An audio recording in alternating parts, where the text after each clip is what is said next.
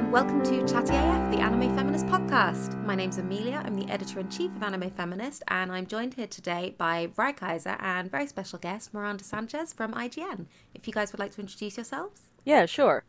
I'm Vrai. I'm an editor and contributor at Anime Feminist. I do work a lot across the internet, so you can find most of it at on Twitter at WriterVry, or the other podcast I co-host at TrashPod. And hello, I'm Miranda Sanchez. I am an editor at IGN, and I am kind of in charge of a lot of our anime work now. Now I have a good old anime budget, so if you got any anime pitches, please send them to me, because I would love to pay you to write for us.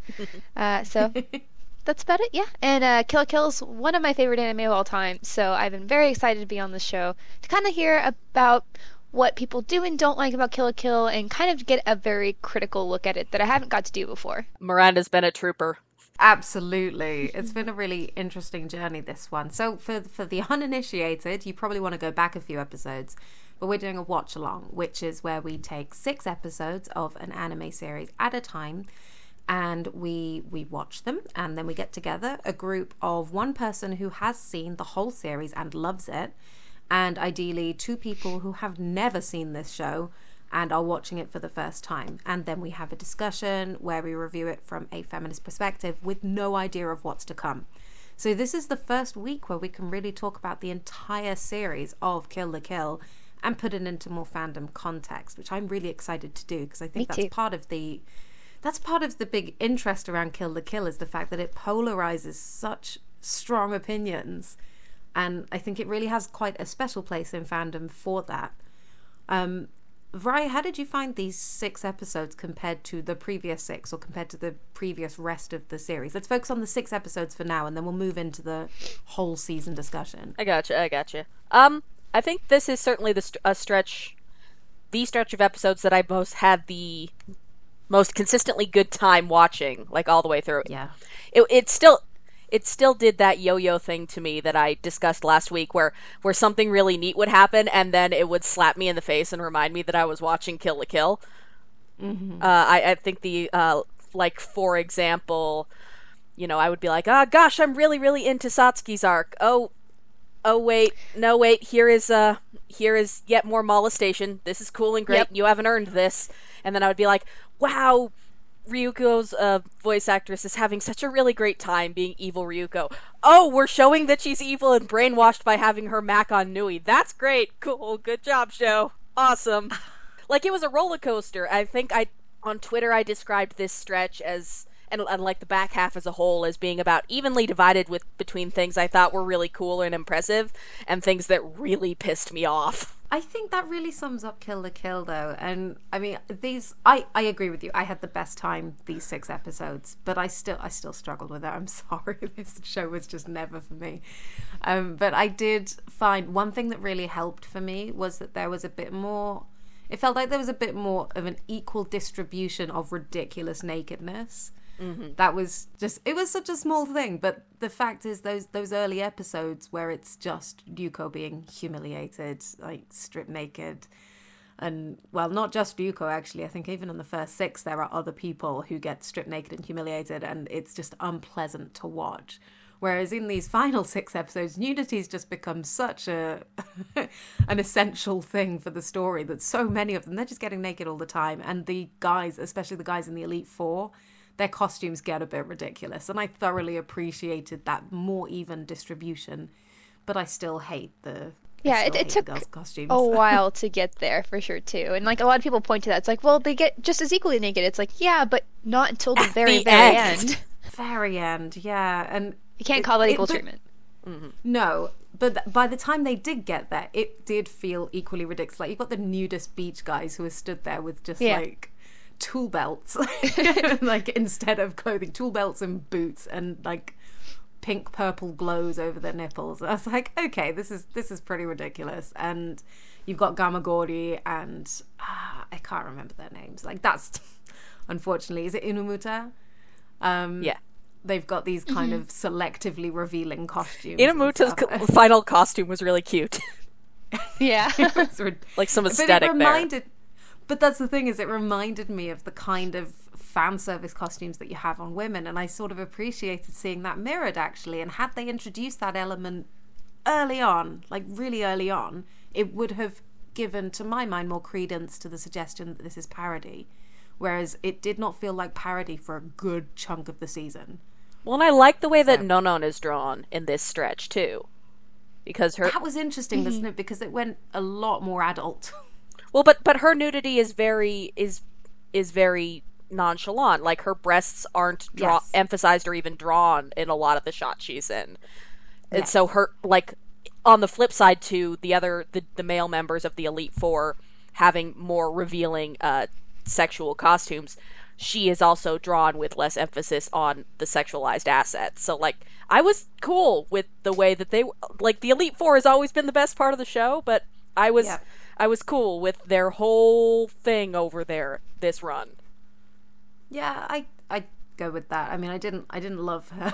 I didn't love her final costume, but again, it was in context with the rest of the Elite Four having more ridiculous costumes. It didn't feel any worse than anything else I'd seen in Kill la Kill. I guess I was talking more about when she was wearing the bandoliers and nothing else. And that was totally fine with me, actually, because that's what everyone in Nudist Beach wears. Mm-hmm. And as you say, like, the way that she's drawn and the way that she's animated, actually, goes across the board, is that a lot of the time they're wearing these awkward clothes, but they're not necessarily framed to titillate. Not necessarily. There are times when absolutely that is the point. Ryuko's panty shots are back. Right. That stood out so badly because they hadn't done it for a while. Yeah, that was bad. But I do want to say this because I've really struggled with the Kill la Kill, and there are a few positive things I can say about it, and so I want to make sure that I do when I can. Get it out. So when they're fighting, it is so unglamorous. And there have been moments in previous episodes in the series where the fighting has still been really fan servicey, and I just didn't get that so much this stretch of 6 episodes. And it got to a point where I became super blasé about the nudity because the fact was that they were still in combat, and that was the main thing. Mm-hmm. So that I did really appreciate, but I just wish they'd done that sooner, like from the beginning. That would have helped so much with my experience of this show. Yeah, I think this is a problem that a lot of anime has, where 2 core shows finally feel like they can shake off the status quo and do the really interesting thing in the last 6 episodes of the second core. Like, last recording I mentioned Gundam 00, a series that isn't good that I like and that was definitely only 1 season long, where its last 6 episodes were also really interesting and finally shook off a lot of what was stiff and unpleasant about that series. But it wasn't worth having to wait that long.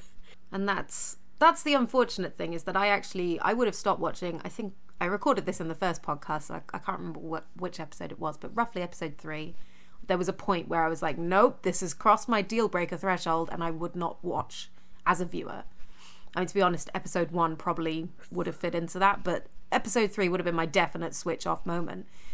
And now, having seen the entire series, I kind of feel like that would have been the right call for me. I really haven't got a lot out of this one, I think, as a viewer. Mm-hmm. As a critic, actually seeing it has been really helpful, I think. And a lot of people will continue to ask me, I'm sure, what do you think of Kill la Kill? Is Kill la Kill feminist? And I finally have some answers. I mean, they're not answers that are going to be particularly popular, but they are answers, and I do feel like I can back them up. And there are still things that I like. Like, there was one moment in the very final, 10 minutes or something, where you've got Satsuki and Ragyo and Ryuko, and then you've got the Elite Four fighting, including Nonon, and I was like, this is so full of strong female characters, oh no, but it's full of women who are fighting and who are capable of fighting, and some of them have special powers and some of them don't, and it was such a good mix.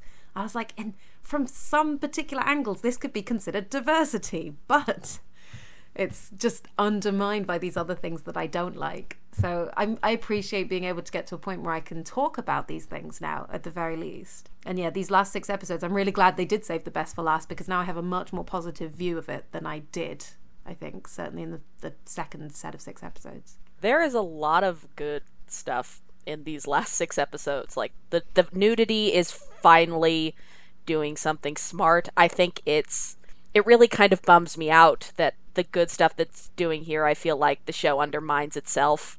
Yeah, especially early on, like they just the way they framed everything beforehand makes, I think, this fun part a little bit lesser because of how they treated it previously.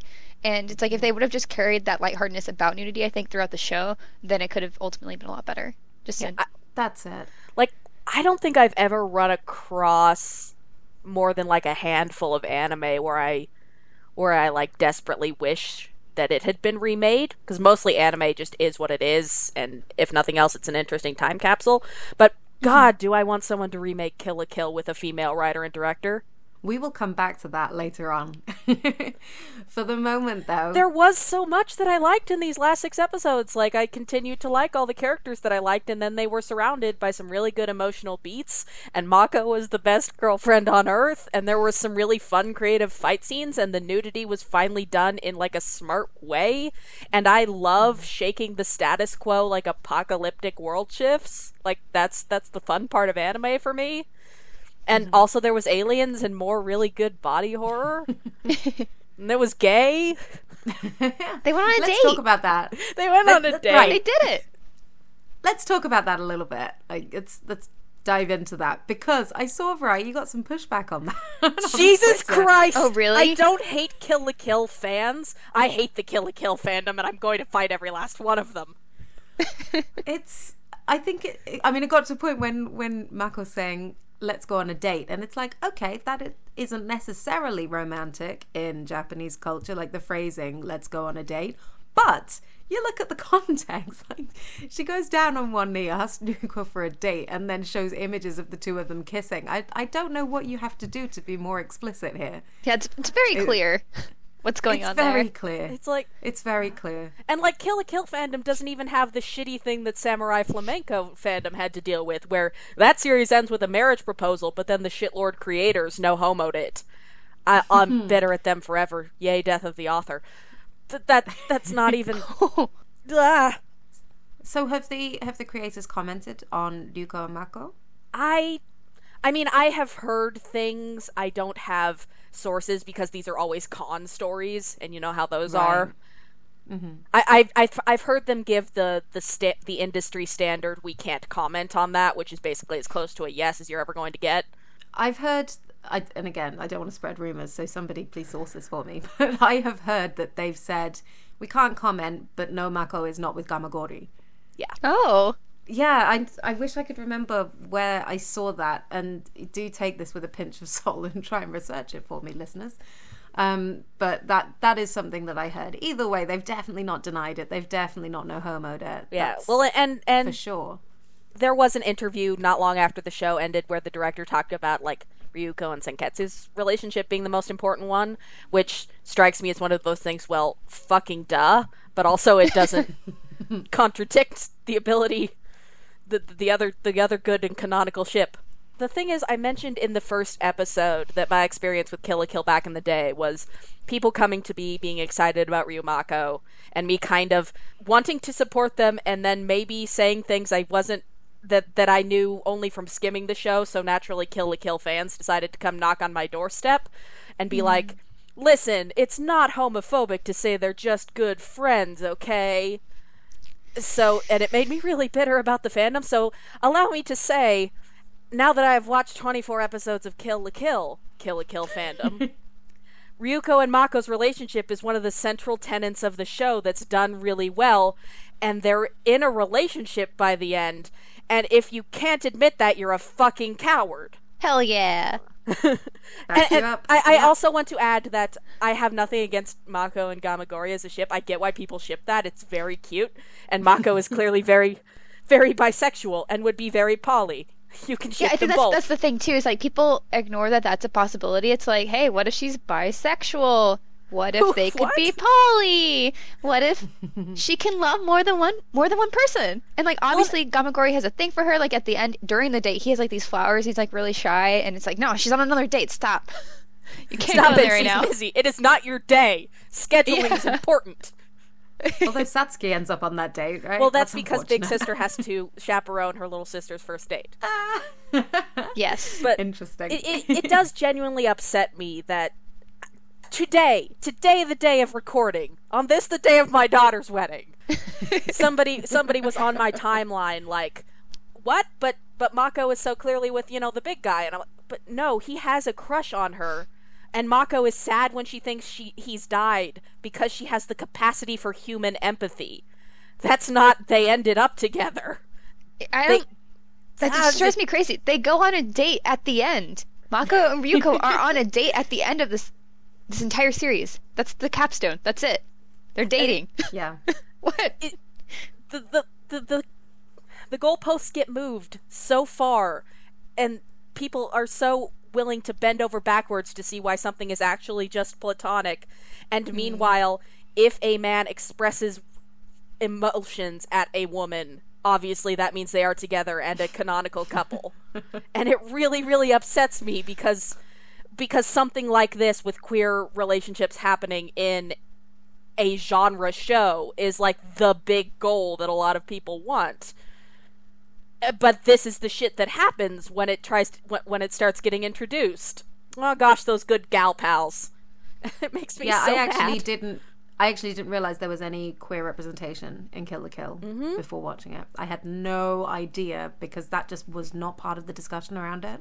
And now I'm amazed because it's the most canon representation I've seen outside like explicitly queer text. It's kind of on the Yuri on Ice level, right? Yeah. Where it's yeah, it is. It does make me pleased that Wikipedia lists Kill la Kill as one of the series containing Yuri content that is not classified as Yuri genre. That's good, because it is. Yes, it is. Once we got to that final stretch, that final monologue from Mako, like it just gets to a point where it's like, okay, you actually can't deny this without cutting out a chunk of what is physically on screen. Well, and the scene on the boat where Mako wants to defend the place where Ryuko feels safe, and I had a lot of emotions. Oh. And that's a thematic pillar of the series, right? Is this idea that Mako offers that kind of stability and safety to Ryuko. Yeah, and Ryuko talks about the important people in her life as being Senketsu and Mako. And also some other people. I did think it was quite nice when they drew the parallels at the end between Ryuko and the weird people surrounding her and Satsuki and the weird people surrounding her. And they seem to kind of draw a parallel as well between the cups of tea that Satsuki has that we find out have been like really bitter her entire life and she's just never commented before. And then on Mako's side, you've got these croquettes filled with goodness knows what. And they're just like really happy eating those regardless of the unidentified ingredients. And they drew that parallel between them and set them up as in such a way that the sisterly thing felt a bit more natural.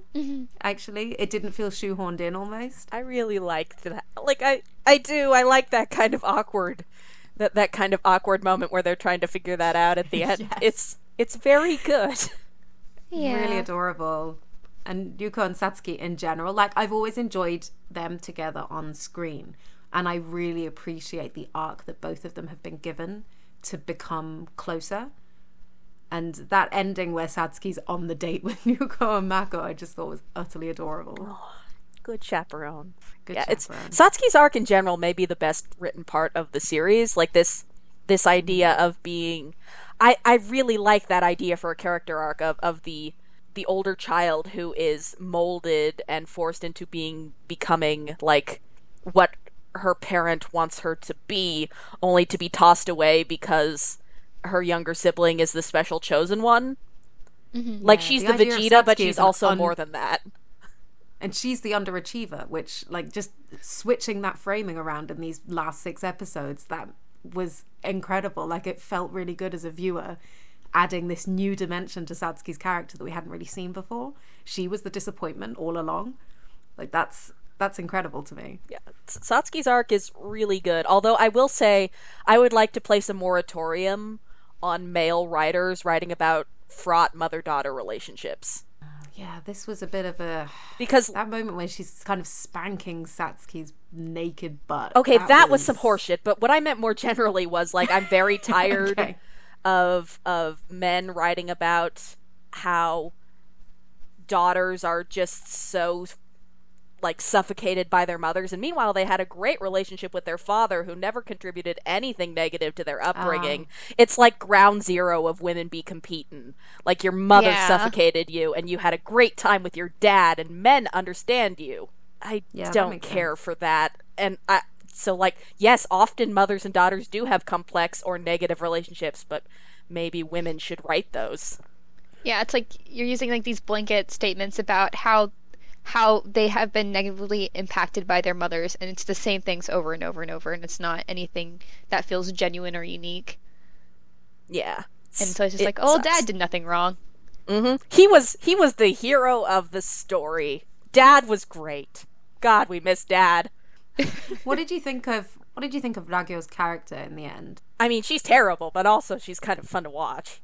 That good body horror. I am absolutely in the process of brainstorming a piece about that scene from the last set of episodes where they put her in Marie Antoinette hair, clearly not understanding what Marie Antoinette had to do with fashion. Yeah. But yeah, Ragyo is yet another element of, wow, I wish this series had women at the helm, because I want to really enjoy her, but am held back by the fact that this is men writing an evil matriarch. Yeah, her villainy could have been done so much better. Like, I think there are moments when she was framed well, but her actions didn't always fit well, I think. Or it's just like stereotypical, as we kind of go back to that again. Yeah. I did like it when she ripped her own heart out. That was badass, though. I was like, wow, I'm so impressed. Like, there are things that they have for Ragyo that I really appreciate, just like how they hold her to this like such high esteem in her presence, and like just how they give that such gravity. But then it comes down to her actions and like how she is bad is where it becomes the problem. All of the molestation shit. Yep. Yeah. Oh. So don't ever need that to happen ever again. And at least why? Like it bums me out because like I kind of like that the general idea of the archetype that happens with Ryuko's brainwashing. I'm down for that whole character archetype where you trap a character in a delusion, and then the person important to them has to come and save them, and it gives me feelings. But like, and I really love that one shot of Ryuko like smiling and crying, like that's my shit. But then they wrapped it around this once again, aggressive female sexuality is evil and predatory. Cool, great, good job, Kill a Kill. Yeah, that makes sense. I don't usually enjoy that kind of arc, but actually, I'll be honest, I've completely converted into a Mako fan. Yay! That's all we could ask for. Completely. I actually went back to the comments on the first episode on our site and saw somebody saying, I can't wait until Amelia becomes a Mako fan, because everybody does. And it was too late and they were already right, and I was so annoyed. But yeah, Mako snapping her out of that was a beautiful moment. And I just love the fact that Mako is that fearless. She doesn't hesitate to throw herself in harm's way if it's to protect Ryuko. It doesn't even occur to her that bad things could happen to her. Or if it does, it doesn't matter because it's worth it. I love that. She's very good. The best. I wanted to talk a little bit about another of the themes that they had. So Ryuko and Senketsu, in the end, they both described themselves as being neither human nor clothing, but also human and clothing. And like, I'm way reading too much into this, I'm sure, but like, as a mixed race person, it kind of bothered me a bit that the eventual solution was to split them completely apart. That I don't know, it felt uncomfortable. So that's something that I don't think was ever intended, and so on and so forth. But just there was a moment where I was like, wait, the answer is to just separate their mixed attributes completely rather than letting them be. And I don't know, it didn't sit well with me at all. But did either of you kind of respond to that? At that point, they started to scream, "Nonsensical is our thing." And it's just like, yeah, you hit that on the nose. That's true. And so that's kind of where I kind of got at that point. Like, they are almost shouting things that they quite didn't get themselves. Yeah, and to me, that scene was just so very, the writers are in over our head, and you're not as deep as you think you are. Please stop. Right. it's not like I was instantly like, oh my goodness, pearl clutching or anything. But just later on, I was thinking about it. I was like, oh, I didn't really like that story development. And I couldn't, it took me a little while to kind of put my finger on it. But I didn't like the way that the answer to being half of something and yet a combined new thing was to split that apart. It just didn't sit well with me at all. No, but that's like, that's a problem. And I think it is an outgrowth of what I was sensing, was that this has always been kind of a Kill la Kill likes to coast on the fact that it's dumb but flashy, and sometimes when it tries to say a deep thing, it usually doesn't have a very good handle on that deep thing and usually ends up hurting people rather than helping them. But I can't even figure out what they were trying to say with that, because it seemed that they were saying that when you combine the two things, it's more powerful than remaining isolated and separate. And I was like, okay, this is kind of standard rhetoric around these sorts of things. And then they said, no, actually, it's inevitable that you must be stripped apart. And that was, I don't really understand if there was a message there. It kind of went down to identity for me, and not like as you exist as a human being, but I guess as of like personality, it's like what you identify with, and that like they're kind of going back to like saving fashion. I think that's what Mako said before Ryuko left. Like saving girls' fashion or whatever, and how I guess clothing, going back to like the most rudimentary part of clothing and identity, of like helping you visibly convey who you are, and like ultimately that doesn't define you, but it is part of you, but you can still separate them. I didn't kind of take it from as, hey, we're dividing ourselves from our genetic makeup. It's more of a who I perceive myself as, but that's still separate. I don't know. Nonsensical. That's a nicer reading. That's kind of how I took it the first time around, and kind of again this time I didn't think about it more of like how they are, I guess, of mixed origin human / clothing thing. I mean, I'm particularly sensitive to these messages, right. And I do acknowledge that it's something that always and that's absolutely fair. Like it's that bothers you. That's totally fair to talk about. Yeah. So that was it's something that I would have liked to have seen actually explored, but I guess that's the theme for Kill la Kill for us, isn't it?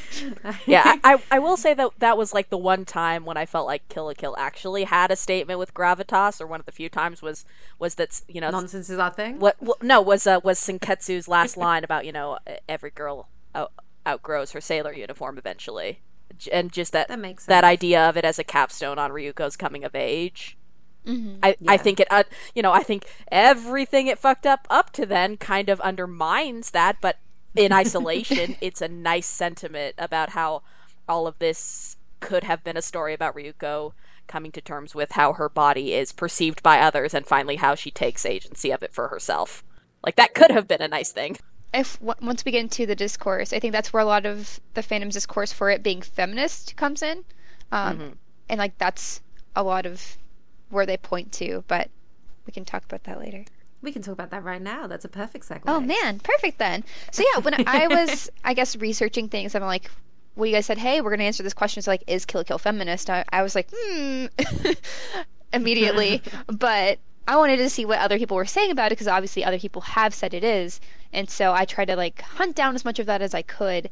And a lot of times what I found was that the kamui were compared to puberty. Especially with the butt offering, all that good stuff, those implications of like your body maturing, then being ogled for sexual tension and discomfort that comes with it. And while I could see it being read as that, and maybe that's probably what it is about, like maturity and, you know, coming of age and outgrowing your sailor uniform, that certainly does not make it feminist. But like, I can see the seed of how that, I can see a world where this was Utena, but it's not Utena. Yeah.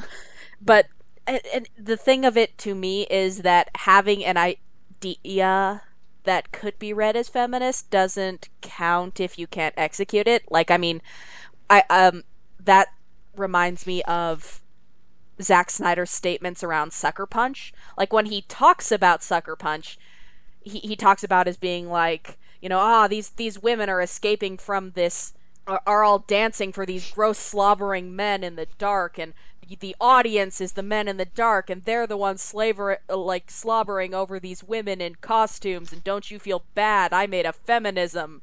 but you still put your actresses in skimpy costumes and had them play out the fantasy, bro.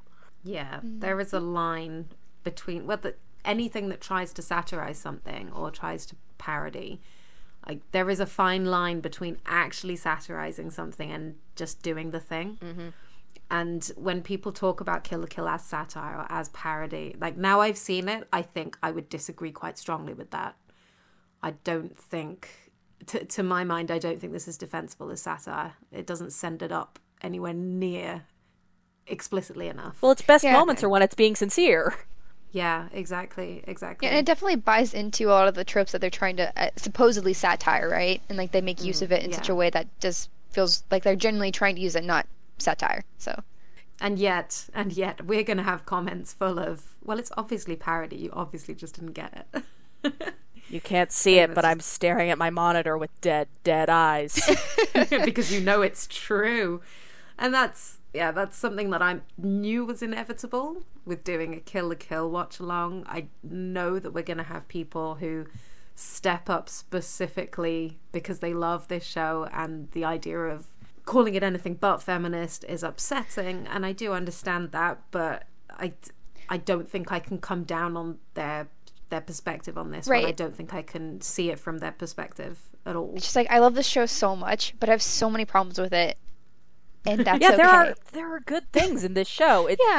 I think I hold strong on my metaphor that Trigger has served me a diamond encased in dog shit. That's beautiful. And just no one, and meanwhile a group of people are standing around me, po-facedly assuring me that I must indeed consume that dog shit because the diamond is worth it. That's a horrible metaphor. And yet it's my experience with the Kill la Kill fandom, po-facedly insisting that I eat dog shit and not complain. Well, let's hope that we get some people commenting on the things that we've said and in taking part in the discussion with us on this one, because I think we've raised a lot of good points over the course of this discussion. But there also equally may have been things we missed, like Miranda talked about it being as a metaphor of puberty. We've not really discussed that, I think. Right. So there's got to be quite a lot that we've not talked about that fandom over the years has dug into. So it'd be good to kind of hear some of that. But I don't think that my core feeling about it will change. I don't think my impression of it as not particularly feminist, I don't think that will change. Although appreciate is this feminist, we've discussed many times, not a very useful question a lot of the time. Mm-hmm. And deciding that something is or isn't feminist actually has no impact whatsoever on somebody's personal relationship with it. You can 100% draw feminist messages from a text that is not necessarily particularly feminist itself. So we're not commenting on people's personal experiences, but as a text itself, I think there's plenty of room for improvement, and I would quite like to see a show that did that. Yeah, as a distinction, I think I would draw that I can see what people get out of this show if they can sit through I still think the whole first half is bad with a few good bits, I'm sorry, but that second half, like, I can see where people get to. This is messy, but it has things I really like. But I don't think Trigger deserves any head pats for doing anything progressive, really. Except maybe Ryuko and Mako. I was gonna say, I think that's quite significant, isn't it? Yeah, they can have Ryuko and Mako, but as far as like the depictions of female sexuality, female bodies, female puberty, no head pats, and it depresses me that it's hard to get those right when you don't have a woman writing it. Maybe that could be or a problem. like any significant women on staff, as nearly as I can tell. Like, I'm sure that there are women working in the animation because animation is huge. But as far as like the high up writing and directing and producing this positions, I don't think so. I could be wrong, and it depresses me because I don't think Trigger has really grown up at all. Because Darlafron. Did you see Little Witch? No, it does look cute and nice, but it is. I am informed that Darling in the Franxx is actually more of an A1 Pictures thing. You don't say. Trigger thing. So, I think I heard that once or twice. Oh, this is what I hear. But Little Witch Academia apparently is very good. I've not seen that yet. One of the sweetest anime I've ever seen, and I adore it so much. That's good. That's good, but you also like Kill la Kill. So I can also your like Kill la opinion Kill. really be trusted? So. Oh no. That's it. No more trusting Miranda with anything. Oh man. I mean, it does look very cute and sweet and nice. Yeah, which I'd like to see it at some point. But I don't. I think I'm quite happy to talk about the reputation that Trigger has as a result of this show. Trigger as a whole is well beyond my expertise, well beyond my knowledge. I haven't seen enough of their stuff. But based on just Kill la Kill, if they get any kind of feminist credibility for this show, I don't think they should.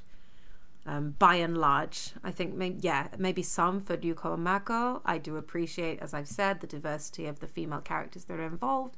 That's pretty much where it ends, and that's pretty much it. It's not a particularly high bar. It's not at Utena levels or anything like that. So we're being pretty damning about a pretty popular studio now. So. I mean, I already make fun of KyoAni on a regular basis, so like, it's fine. This is Tuesday for me. Kind of looking at Trigger's works as a whole, yeah, like Kill la Kill set them off because I think people were really impressed with the animation and like kind of all of what it had. I wouldn't say it's because it's feminist, but having many women leading this in like an action series is really rare, and like I know that's what drew me into it for sure. There are other works. I think the more impressive things they've done is definitely Little Witch Academia, and I really would implore you guys to watch that because it's definitely very different because they have a very different team working on it, and that very much helps how this message comes across. And it's like one of those few shows where I'm like, hey, you can watch this with a kid because it's not gross and it's just pleasant and wonderful and some girls doing some cool things. Just learn about magic and learning about how your heroes will fail you, but that's okay. Akko seems like a very good protagonist also. Yeah, she's delightful. So yeah, I'd really like to see it. It might be something I'd watch fairly soon because it is actually on Netflix here in the UK as well. So it would seem that the head writer for Kill la Kill is Kazuki Nakashima, who also wrote for Re Cutie Honey and Gurren Lagann, which surprises me 0%. Oh really? Yeah. Also, the director was the same director who did Panty and Stocking. We're so outside my realm of awareness, guys. I can't really comment on any of this, but I will say that I don't want to give cookies for the things that we've praised here. And I think that's... I mean, I have a fairly high bar on this stuff anyway. Like, to my mind, having... Fuck, it's the same director of Gurren Lagann, too! Yeah, it's like the same team. It's like mostly... Well, not exactly the same, but there's a lot of key players from Gurren Lagann did Kill la Kill. And so a lot of people compare Gurren Lagann and Kill la Kill, but like, okay, well, which did you like more? It's like, well, Kill la Kill, but... Yes, I respect and like Kill la Kill much more than Gurren Lagann. It's actually... It's trying. I'm sorry, Gurren Lagann is clearly made with a lot of love and it's fun to watch, but it's dumb. Okay, let's circle this back to Kill la Kill. So, if you talked earlier about a remake, please, of Kill la Kill, if Vrai, you've been put in charge of the remake of Kill la Kill, what do you do with it? Oh god. I think you could do a lot of the sexuality stuff with the Kamui a lot more metaphorically, in a way that still gets across the awkwardness of puberty without, doing the nudity as fan service. You could certainly see you could take out the humiliation aspects, and the gross drooling dude hordes. That would be lovely. Yes, that would be lovely. Like I think definitely embarrassment can be a part and is a part of adolescence, but framing is everything. And if you're framing it with the camera as lurid, then you are, profiting off of that humiliation rather than dealing with the fact that this character is uncomfortable. All of the sexual assault, everything needs to be gone. And Nui needs a rewrite. How would you rewrite Nui? Just gone, always. New character, someone else. Written out. Just, yes, yes. But and yeah, I would honestly, on the one hand, Ragyo is so much fun, but on the other hand, I really wish this were a series about these young women fighting against like a patriarchal force. I wish it was Utena. Because fashion has so many roots as being like a tool of rebellion for women. Yeah, but dictated by men. And it's like having them overthrow a man leading that would be a lot more powerful. Right, like taking these tools that have been forced on them and actually using them would be so great. Would be so great. And, like, yeah, I would love a focus on that fashion element as something like, not alongside the ridiculous nudity. You could really expand on that idea of, humans and clothes are stronger together, depending on how you use them and depending on how you gain strength by how you dress yourself, as like a thing that people design and choose for themselves. I think you could make an enormously powerful statement in a silly power-up anime with that. Like, there's just a lot of good fodder here. And you don't need to change anything about, Ryuko and Satsuki or Ryuko and Mako's relationship, and the student council is still very good, and there's a lot of good bones here. I would love to bring Okada on board, because she does ridiculous and over the top, but also raw and painful very well. Oh, interesting statement. Okada gets a lot of shit unfairly. When she's on, she is on. Sounds good. Miranda, how about you? What would you do if you were put in charge of the Kill la Kill remake? A lot of what Vrai said. Of course, like, if you were boob flaps, like, just, like, a lot of unnecessary framing could just go away. I think if you are focusing on the puberty aspect and, like, that embarrassment, I think there are, tasteful ways to do it without being like, woohoo, look at this thing. Mako's dad needs to not be disgusting, because Mako's family is a Ryuko safe space. Like, that's where she goes and feels comfortable and is at home, and, like, having him being a predator there is disgusting. It's like, really? Like, stop it. You've already done this with everybody else. Like, they were like fine and tolerable and comedic in a small dose that I found acceptable. Yeah, and like they're carrying and like much just better that way. Of course, going back to the sexual assault needs to just not happen. I think there's ways you can do that to make it important to a narrative, and like if you're exploring that particularly, but it's so hard to do, and I don't think they have the capacity to do that I just say don't do it. Just stop. You can't. You're not allowed. And get rid of Nui. Just like Nui needs to be gone. I hate her so much. I don't think I had the response to Nui that either of you did. God, anytime she's on screen, I just gouge my eyes out. Stop. I felt that way about Senketsu and Junketsu, the kamui forms especially, but Nui, I don't know, just felt like a standard cutesy villain to me. I didn't really have that kind of gut knee-jerk hatred that you both seem to have had of her. Just it's normal. I don't know what it is about her specifically, because like a lot of elements of her archetype I usually think are fun, and yet here we are and I hate her. Yeah, it's like, oh, a super cute powerful woman, yeah, but oh no, I hate you so much. Well, and also, like, I love the sad yandere who is just looking for, like, mommy or daddy's approval, and is clearly, like, the knockoff because they couldn't get something better, which is usually the hero. Normally, I am down for that kind of character. But Nui is just so obnoxious in the general broader context of Kill la Kill. That sexual assault, though, and the fact that she's a sexual predator type character for a lot longer and more overtly than, like, long before Ryuko and Mako get together. I think that covers remakes, because I don't think I'd do anything differently to you guys. I maybe would say if they're going to keep the ridiculous fan service costumes, it has to be equal opportunities across the board, all genders. Like, put everyone in ridiculous situations, not just the female characters. But that's probably the only thing I'd say. So we've looked at all of Kill la Kill. We've seen the whole series. We did it. Because it's been such a mythical subject for me for so long. Like, have you seen Kill la Kill? No, I'll get round to it at some point, or I won't, more likely.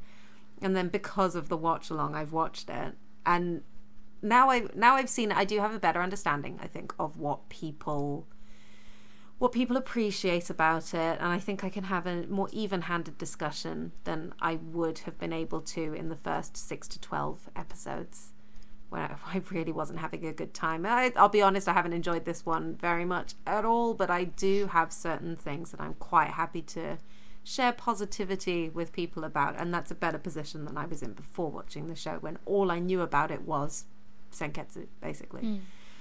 So I'm pleased that we've done this, but like, it's ended up pretty much where I thought it would. I don't think this series has surprised me too much.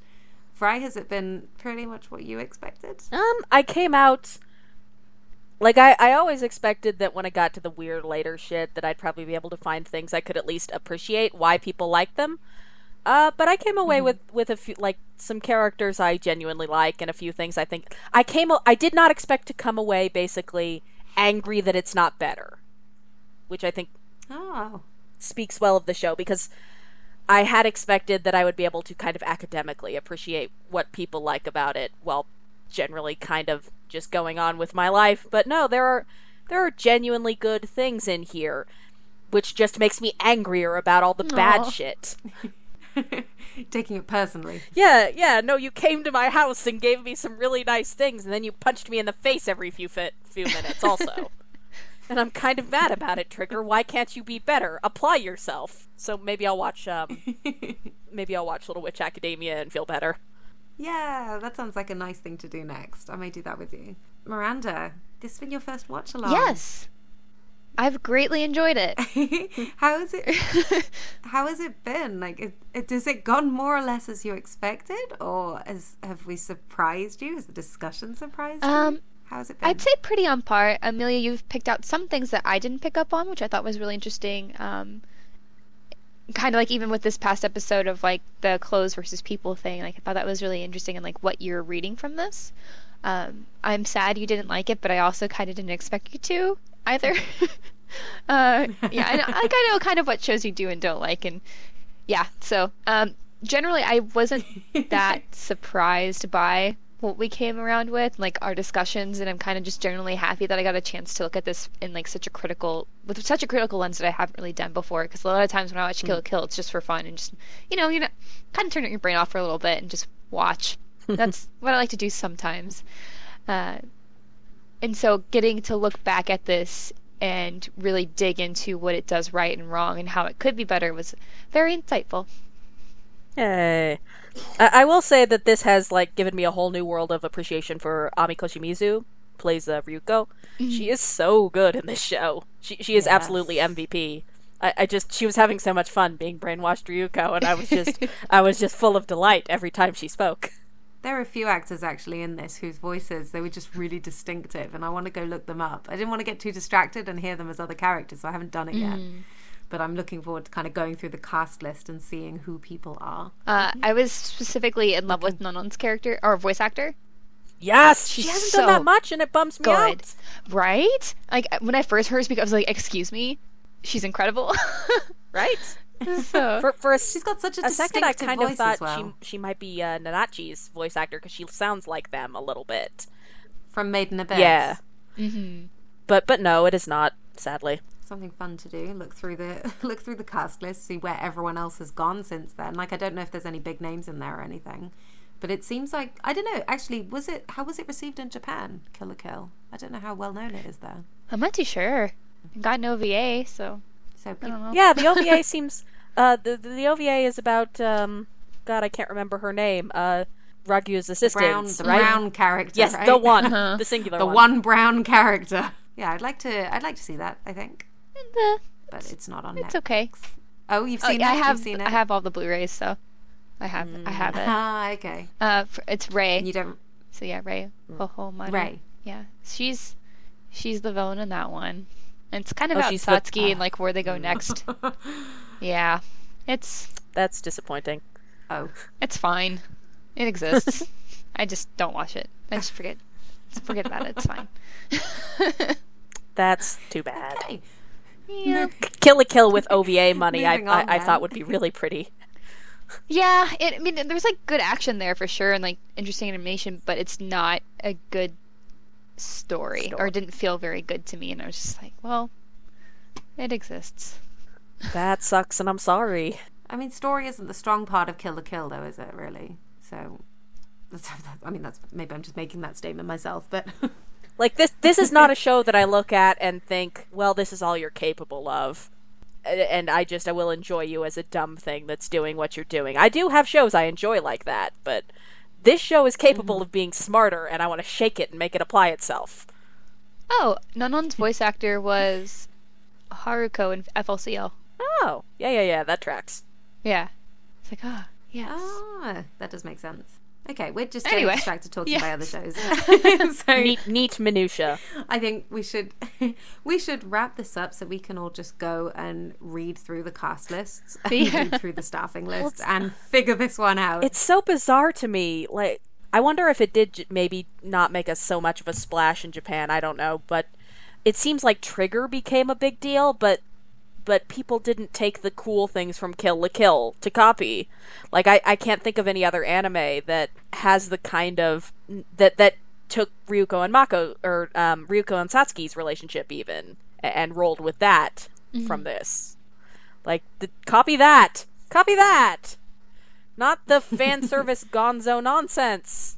Yeah, that would be really nice to see. Like, I'd love to see more action shows, actually, with these kinds of relationships. For sure. Like the Ryuko, Satsuki, Mako, Elite Four, like there's so much among those characters and among those relationships that I really enjoyed, genuinely. Yeah, it feels like Kill la Kill had a lot of just visual consistently undermined. Yeah, it had a lot of visual and aesthetic influence more than the good parts of its narrative. It's sad. That makes sense. That's sad. It is sad. I think that wraps it up. Yeah. Although I feel bad ending this podcast on such a sad note. Something nice about Kill la Kill? Who would we recommend this to? Who would we recommend of our readers or listeners? People with a high bullshit content, like a high bullshit tolerance. Because, like, again, Satsuki is a really good character. I can see why people, like, really love her.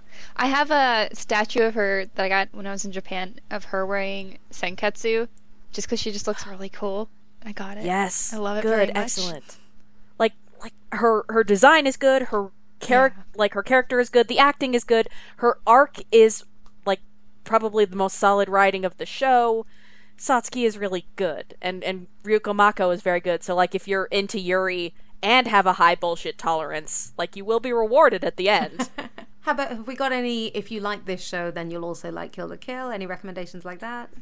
Let's see. What it's kind of giggling over here. Shows do I like? Gurren Lagann. Yep, you've probably already watched Kill la Kill. Okay, well that is definitely a more positive note. I think if anyone's listening to this and you have seen Kill la Kill and you think, oh well, obviously everyone who's fans of this show over here would love Kill la Kill, please do say so. We will retweet it. So just let us know. But I think that just wrapped it up. We've said so much. I think that we could probably talk about it for a very long time, but I think we'd end up circling around ourselves because we all feel very strongly about the same kinds of things. So thank you so much for joining me for this. Little bit of housekeeping. You can find our work at www.animefeminist.com. You can find us on Twitter at animefeminist. You can find us on Facebook, facebook.com/animefem. You can find us on Tumblr, animefeminist.tumblr.com, and we have a Patreon, which is patreon.com/animefeminist. So we pay everyone who contributes to Anime Feminist, writers, editors, administrators, audio editors for this podcast. But we're not yet breaking even. We still have a few $100s to go to that. So if you can send us $1 a month to continue our work, it does add up. Honestly, it really, really does. And if you give us $5 a month, you'll get access to the special Anime Feminist Discord server, where you can have discussions like this one in a safe, feminist-friendly environment, which is really useful when talking about shows like Kill la Kill. So if you can stretch to it, please, patreon.com/animefeminist, send us $1 a month to continue our work. Thank you so much to Vrai and Miranda, and we'll have another watch along soon, so please stay tuned for that.